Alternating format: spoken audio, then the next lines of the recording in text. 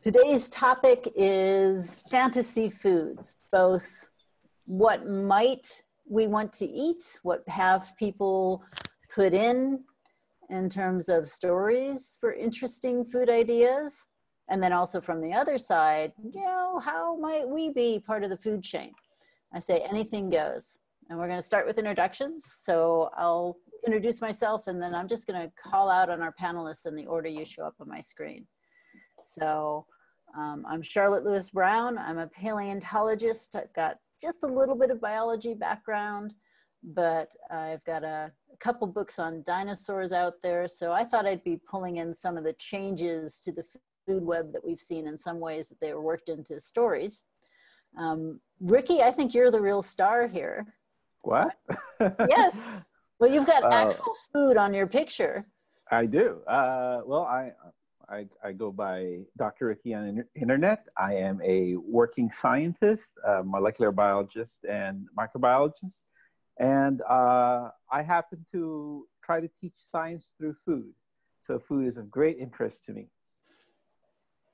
Take it away. I am a high school science teacher, all topics at one point in time or another. And luckily, the upside to this whole last 2 months is now I can say I am also an online science teacher. Look at that. As far as food, I've always found it interesting that we talk about food, but yet don't understand how much we are food on a daily basis for everything that lives on us. Tom. I have a degree in zoology. I ran a science fiction bookstore for about 30 years called The Other Change of Hobbit. I have read more science fiction than most people have, and I tend to remember it pretty well. So I'll be bringing in a lot of classic stuff and a lot of, not so much current, but a lot of thoughts about the ways people have done it. And of course, with everyone else, I have to mention Damon Knight's To Serve Man. Of course. About humans being food. But there's a lot of stuff about humans being food out there. Are we starting with this? I guess we are. Yeah, well, it works. I'm going to leave the title up just a little bit, but we got the alien facehugger up in the corner there. Yeah. And I think it's one of our deepest nightmares. What's going to come and eat you, essentially, right? Well, to tie back to the previous panel that we did on plagues, that's something coming to eat us.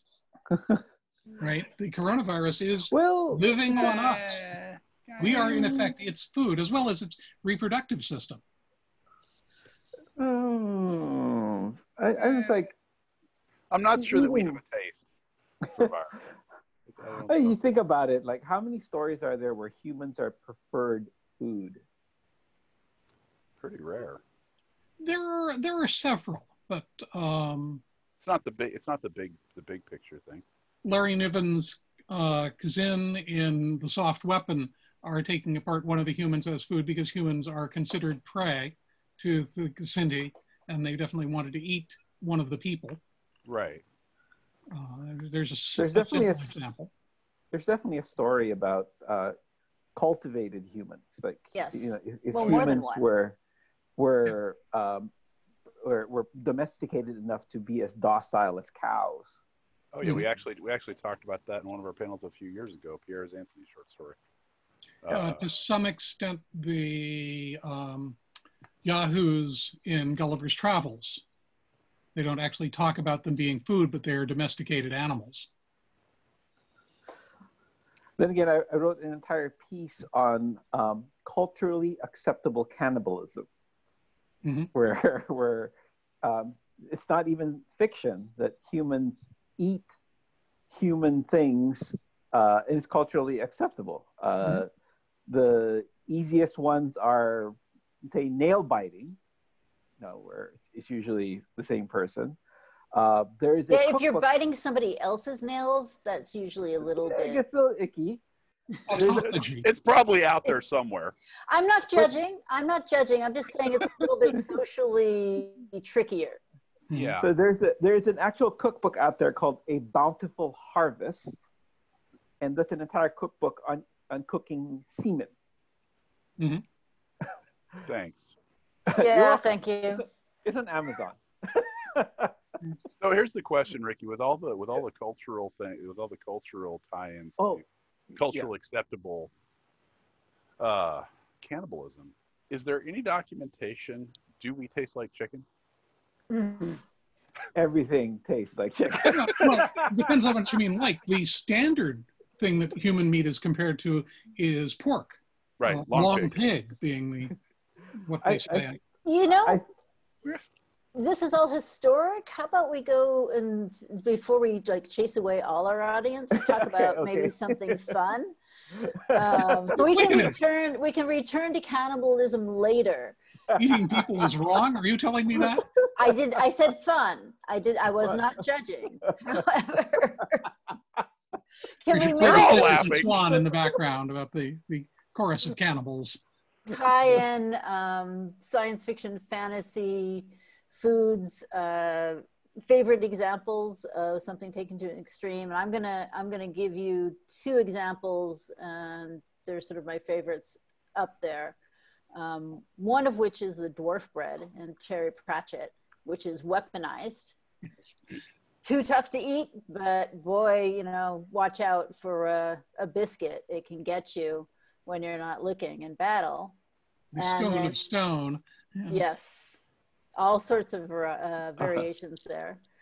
And by the way, go ahead. I just want to give a shout out to the chat room. It's active as heck. It's awesome. Go on. So this must be fun. We're going to get comments from the chat in a little bit. Well, I was going to say, and then the every flavor bean. Of course, yeah. Yeah, was one of the things that stuck with me most of the possible candies, because it seemed of course, I had Jelly Bellies as a kid. Let's take it to an extreme. But does anybody have any fun, say fun food or drink that really stuck with you from any stories? I mean, that one that came to reality or either one. Fiction? Either one. Well, there's a wonderful drink called Nig, which was, I forget exactly who did it, but it is an alcohol where you take a sip and all of a sudden you get a splitting headache and everything is awful. And you drink more of it and it just gets worse. And then you go to bed and you wake up the next morning and you have the wonderful anti-hangover.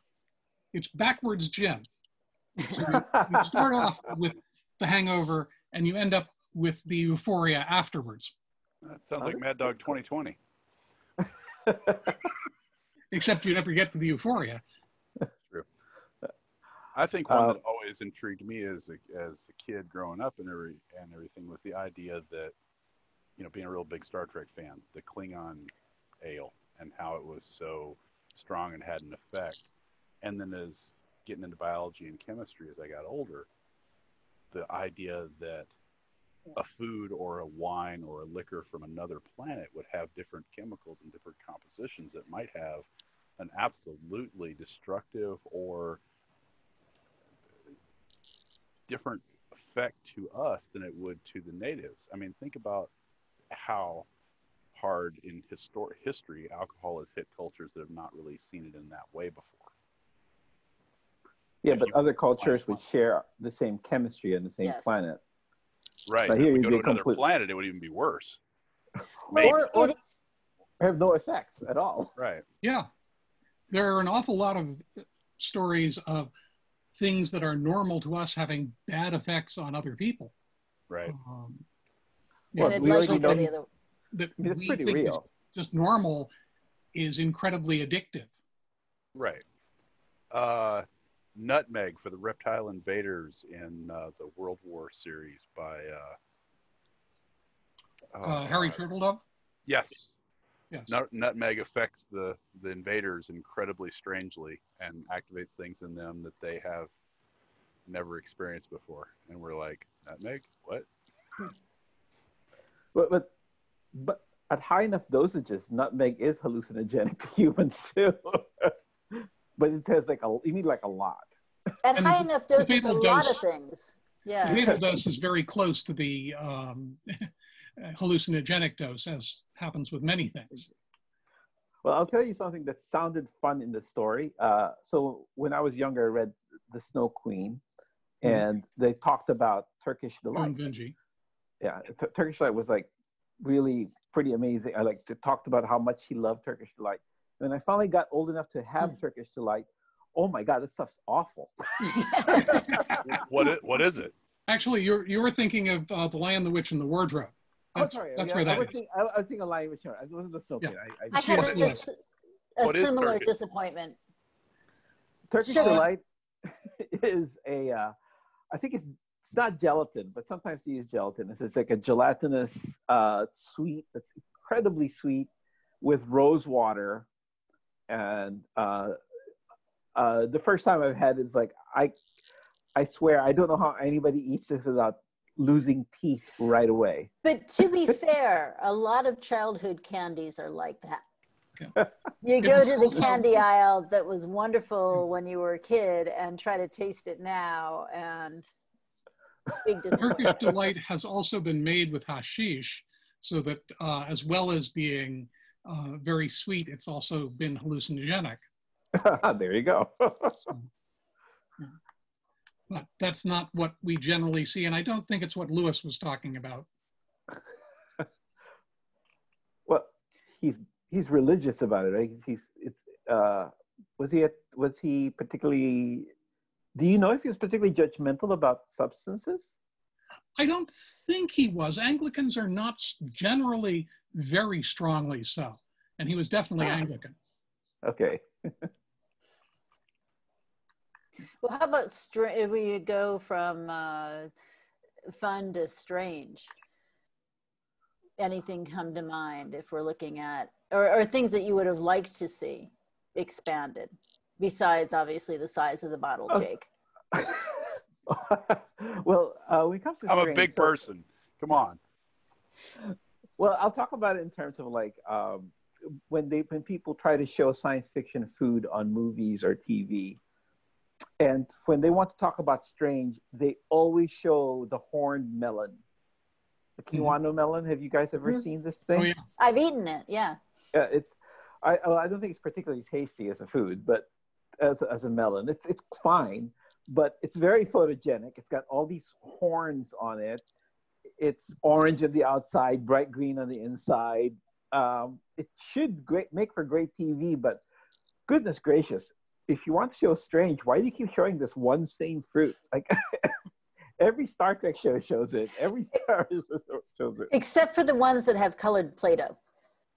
Yeah. That's true. Well, and then there's durian, which is also very spiky and is a fruit that regularly kills people by falling on them. Durians are this big, and they really look dangerous. No, they are. The shell is hard enough to be used as a helmet. Yeah. But the king of fruits. I guess one of the questions would arise, and Ricky, I think you would be able to speak to this. The idea of, we talk about food pairings with wines and alcohols of sorts. Is there a reason why certain alcohols go best with certain foods? Is there a complementary chemical flavoring that appeals to human tastes? Yeah, when you're drunk, you eat anything. I refuse to comment. No, the whole idea there is that alcohol itself, it's not just the alcohol, but usually the drink that it goes with has a whole bunch of accessory compounds. And so there's a concept of flavor and taste. They're two different things. Taste is there's the set number of receptors, so salty, sweet, bitter, so on and so forth. Umami. Flavor, umami is a taste, but flavor is actually mostly smell. It involves your olfactory bulb. It's aromas, things coming up your upper nasal cavity. And also one of the reasons why, tying it to our current pandemic situation, one of the symptoms to COVID-19 is the loss of the ability to smell, and consequently all the flavors in the life around you. Ricky, I have a question about that. So I've actually seen that listed as a loss of taste and smell, and I'm wondering if it's because people lose the smell, they lose more taste, or is it actually both separately? It's actually they lose the sense of smell, and therefore you lose the flavor of things. But technically, you can taste things. You can taste salt. You can taste sweetness. But without the flavor of things, things lose their character. Right. So, strawberries, I've been given an example to me. Are you familiar with that suggestion? That if you can't smell strawberries, then the taste is certainly much diminished. Oh, yes. That's true of like almost anything. I think without the sense of smell, a potato and an apple is essentially the same thing. Yeah, exactly what I was going to point out. That's an old trick. It's an old, hold their nose and then. And nobody would drink coffee. And so usually like the concept of wine and stuff like this, because it's an alcohol, it evaporates at a lower temperature, at about a body temperature. And so your olfactory bulb gets saturated with all these molecules, and it can interact with whatever foods you're having at the same time. One of the people on the chat commented that the congeners in whiskey changed the flavor of a lot of things. I had a sample of a whiskey, and I have no idea which one it was, years ago, a cask strength whiskey at a liquor store in San Francisco, which had the oddest taste experience I've ever had. I took a sip of it, and the middle of my tongue basically vanished, and I could only taste things on the outside edges.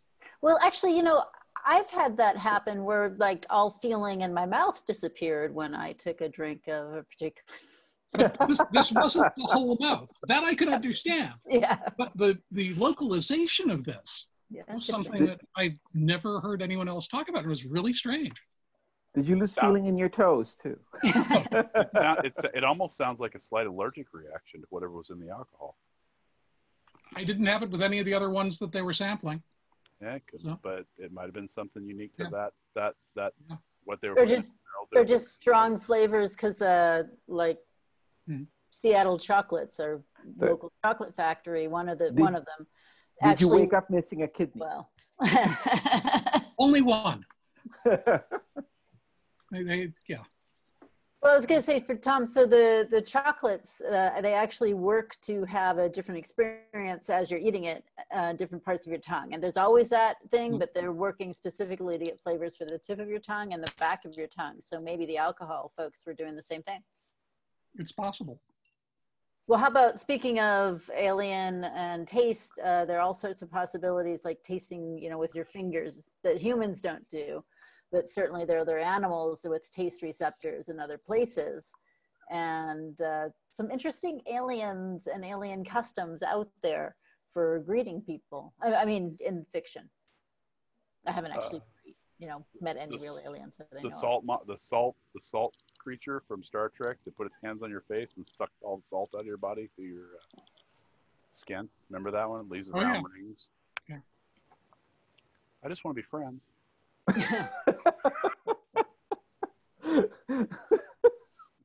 Yes. Well, there's a lot of weird things. There's a story by Tony Boucher called QUR about building robots, where the way he succeeds in getting people to accept a robot that doesn't look humanoid is that he develops one that can actually be a better bartender than any of the humanoid ones. Faster or? Better. It produces, there's a cocktail that has to be produced for the Martian ambassador, which is done in a very specific way, and humans can never learn how to do it exactly right because it requires a very specific flick of the bottle of Martian liquor to get exactly a certain amount in. And if you do too much, it tastes dry and terrible, and if you do too little, it's not there. Tastes almost exactly, but nothing like tea. Yeah. Well, it could be something like, are you familiar with miracle fruit, miracle berries? Yeah. So I actually did a panel on that one time where I actually brought the miracle berry powders and got everyone trying it. Tell us a little bit about miracle berries before you. Oh, okay. Okay, miracle berries are an interesting thing. This is not fictional. This actually is real. Miracle berries are a West African fruit. It was originally, I think the idea was that the natives would chew on the berry and spit into the meal to make it taste better. What it turns out is that miracle berries alter your taste perception such that anything sour tastes sweet. So if you're cooking and you're chewing it and you're spitting it in there and you're tasting it and it tastes sweet to you, but you serve it to other people and it just tastes sour. So this effect is really eerie because you take it and it's almost instantaneously, lemons taste like candy. Vinegar is sweet. The worst wine you can think of actually tastes okay. Don't eat cheese. Cheese is awful. But how it works, and this was only figured out in the last few years, is the protein in miracle berries, miraculin, is a super sweet protein. It binds to the sweetness receptor with a higher affinity than sugar does. So when it fits in, it actually stimulates it much more than, and that's actually the principle of how like a lot of our artificial sweeteners work. How come there's 0 calories? It's because they can taste sweeter than actual sugar. So you only need a little bit of it, effectively 0 calories, and get still the same equivalent. The 3 of those pink packs aren't needed in a cup of coffee. Most of the stuff in that is just filler. Like there's like literally probably like 2 milligrams of what's the phenyl, whatever the compound is, equal is, and the rest of it is just cornstarch. Like you don't. So why aren't we using miracle berries? Yeah. Okay, because miracle berries only taste sweet when it's acidic. So what happens is that it floats around your taste buds. You put in something acidic, it folds into the super sweet conformation, locks into place, and now it tastes sweet. So it blocks out your ability to taste sour, and because your sweetness receptor just kicks off. But does a lemon still taste like a lemon? A lemon tastes like lemon candy. So you'll get all like the lemon aromatics and stuff like that, but the sourness is gone. Instead, it's intensely sweet. So I've seen people like devour lemons after being on this, like one after the other, and then they get like hyperacidosis because guess what? They've been eating all this acid, they just can't taste it. There's one story and there's one episode of CSI where this was the murder weapon. Basically, the victim was dosed with miracle berries and then got fed with an acid that they took it down. They didn't taste it and just like died. And that was like it was stupid. It was definitely not the way it works. But you can get a milder effect with artichokes in the same way, and with asparagus. They both change the taste. Of things you eat after them. Yes. Wait, artichokes. Yeah, everything tastes better after you eat asparagus and artichokes. Because they taste like. But it does terrible. Change the flavor. It changes the way the flavor is perceived. Okay, now just keep in mind that there is something called gymnemic acid, which is the exact opposite of miraculin. It blocks your ability to taste anything sweet. Why? I mean, not why does it, but and why would anybody want to consume this? It's used humor. I didn't say why. It your friends, former friends. Former friends. Soon to be former friends. They were. It was used in Ayurvedic medicine, so whatever reason you might have wanted to do it in Ayurvedic medicine, but also like I think some people use it as a diet aid because once you put it on, then nothing tastes good. Life is gray and awful, and that we wouldn't know anything about that. that would be a story in and of itself. If you go there and write a story about the fact that, you know, you've lost your ability to smell or taste sweetness. So well, so since you mentioned stories, here's to give it another twist. What would people like to see if you could invent anything in terms of food? If you've ever mused food or drink, besides obviously something that will eliminate the hangover. And I noticed we had a mention of the "Oh God" of hangovers from Yes. Terry Pratchett's Discworld. He does get the hangover for you, but thoughts on that at all?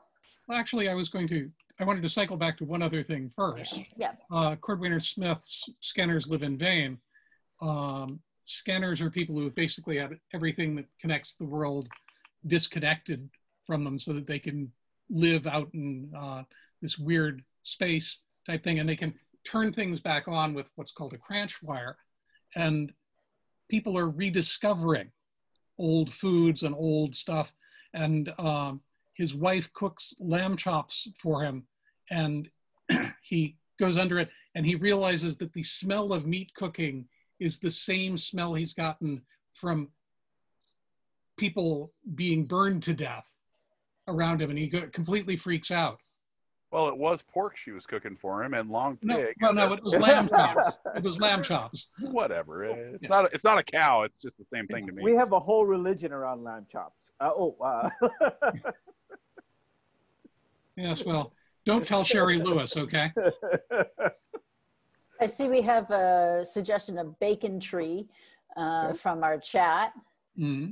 I'll throw one out there, just something that I like the idea of as a kid, in that you have candies that will turn your whole mouth purple or whatever, which actually can be useful if you're trying to create an alien costume and you want to make things look a little bit odd. But we also have now genetic experiments where we're putting bioluminescence in various animals. So like the glow-in-the-dark bunny rabbit. I'm not saying eat bunny rabbits, but I always like the idea of a glow-in-the-dark candy, not something that glowed in the dark per se, but that would cause either, you know, your mouth or maybe temporarily somebody start glowing. Hopefully that would do that. We can't do that. You know which one does? Quinine. Yeah. Quinine glows in black light. So, but how much would you have to have? Not very much. But it's also incredibly bitter. So you have some miracle water first. Miracle berry first. And water certainly glows in black light. There are a lot of things that glow in black light. Yeah. That's really what these glow-in-the-dark foods are, really. Like what you call glow-in-the-dark. There's actually glowfish. It's probably not the rabbit, but it's an actual fish with green fluorescent protein. There's a YouTube video of a guy who's actually eating it because it is a fish. So you can eat it live, and it'll glow as he chews it. Oh. Well, I guess the curiosity question, the side note here is, how long does the glowing effect last? For the green fluorescent protein? Yeah. As long as it's alive still. So the moment you cook it, it's done. Yeah. Okay, so you'd have to eat it as sushi. You'd have to eat it as sushi or a living fish. Okay. Swallowing goldfish, no longer a frat boy side note. Also, if you chew on wintergreen lifesavers, they do produce about a luminescence. If you eat enough... did it in the dark myself. I watched it Okay. happen. But I like the idea. Let's see if we can fabricate glow-in-the-dark foods for you. I will do a little bit of research and see what I can find. Excellent. Because this is all based on biological luminescence, and that is a problem because it has to be alive to glow. So let's see if we can find something that's actually chemically stable, so you can add it to. And we'll or radioactive. And not toxic.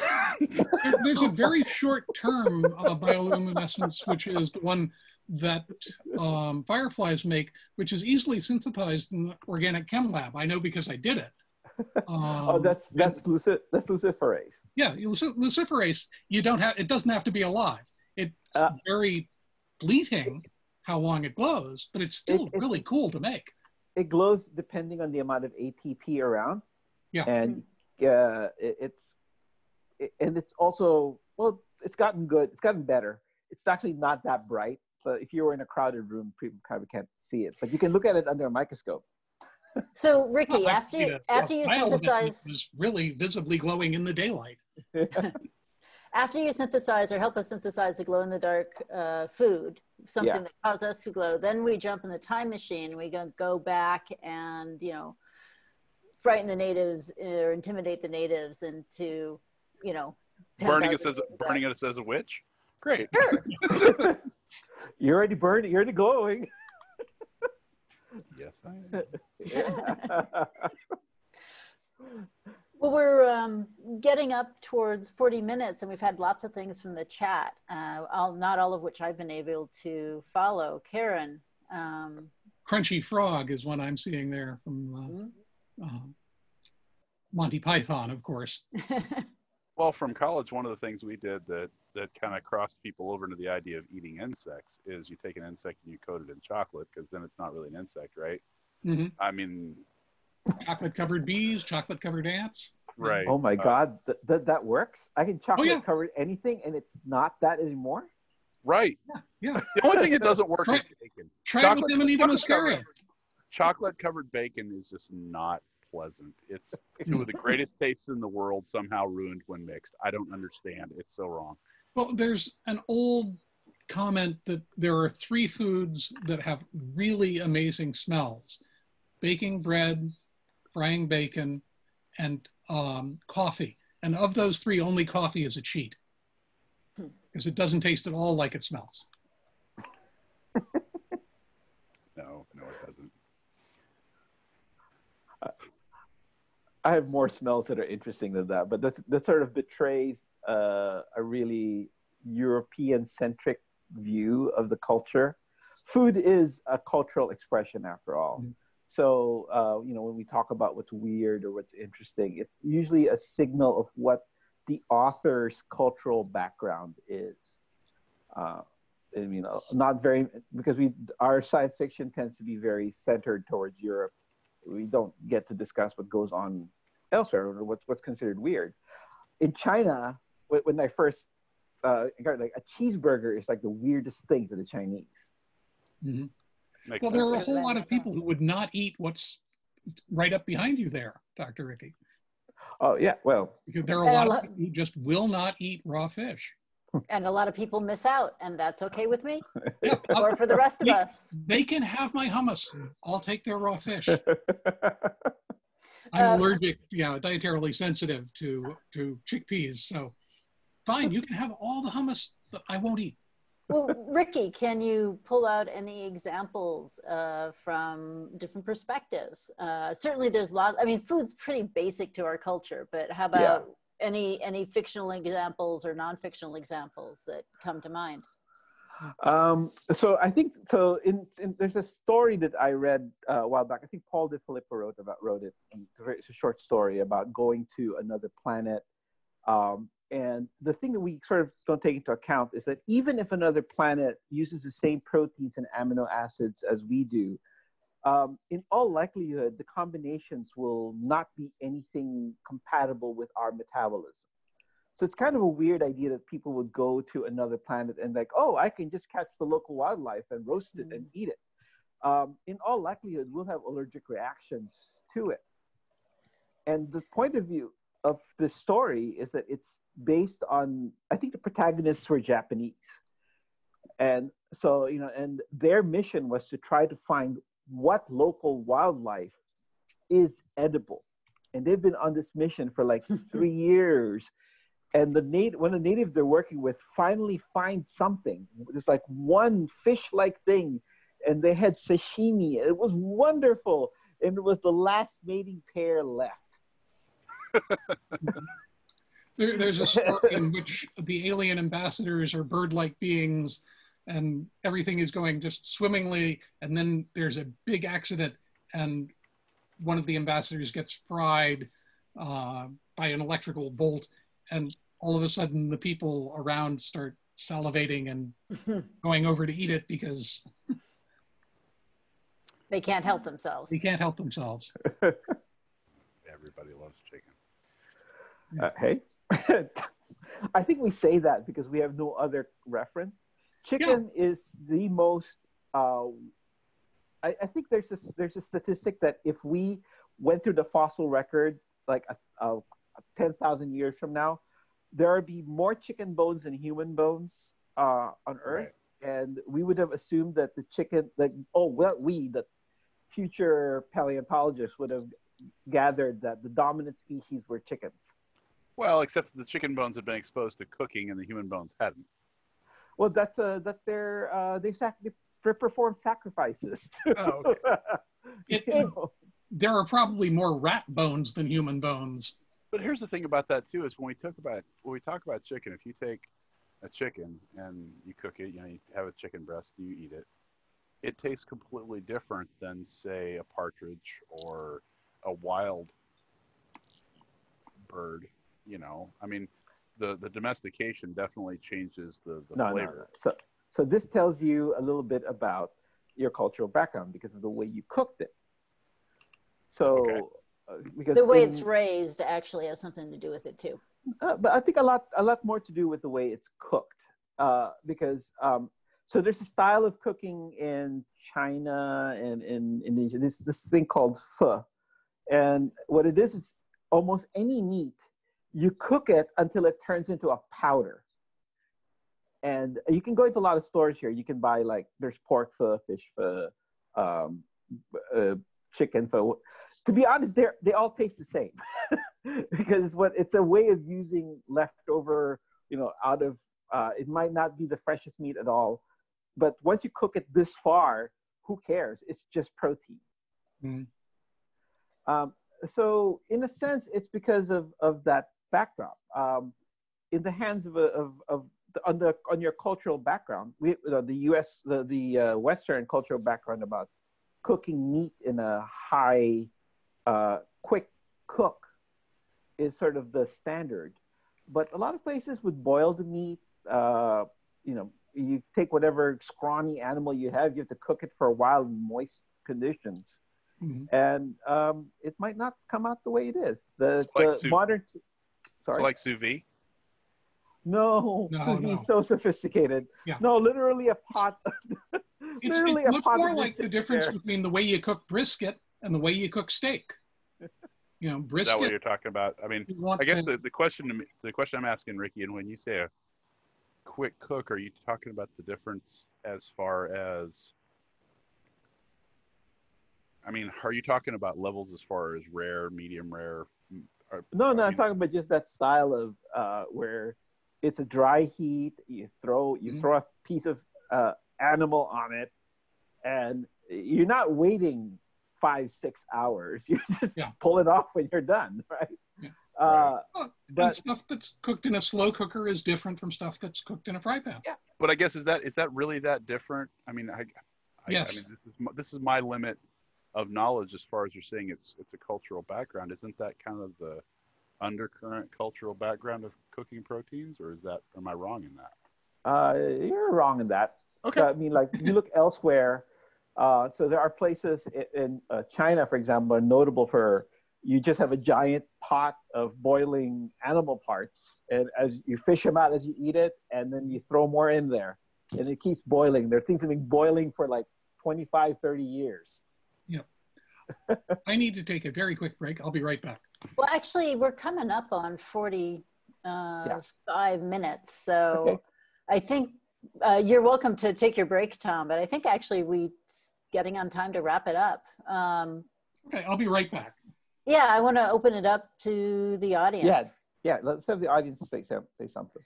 There are lots of wonderful ideas, but anybody have any questions or things that you'd like to throw out there sort of at the end? Give folks a second for that. So you said stew that's been cooking 24 days. I mean, are you serious? And the stuff's been in there cooking for that long? Years. You're not joking. I'm not joking. So these eternal boiling stews. Well, before we get too sidetracked on that, somebody's pointed out we never did actually address the question I had on the slide. What does go with dragon steak? thoughts on that? I'll say, I know one of our audience members had suggested blood wine would be the perfect pairing. I think something medicinal for the burn. So you're saying Pepto-Bismol, never mind with the wine. Dragon is going to be lizard. Lizard is closest to fowl. Therefore, it's likely to be something that's relatively like a white wine.